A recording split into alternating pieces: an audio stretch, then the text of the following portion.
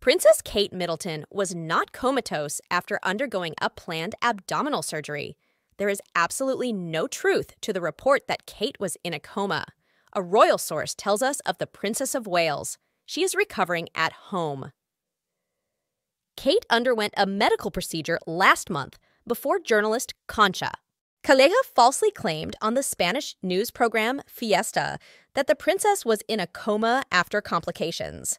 Kensington Palace revealed on January the 17th that Kate's surgery was planned and ended up successful. It is expected that she will remain in hospital for 10 to 14 days before returning home to continue her recovery, a statement said at the time. Based on the current medical advice, she is unlikely to return to public duties.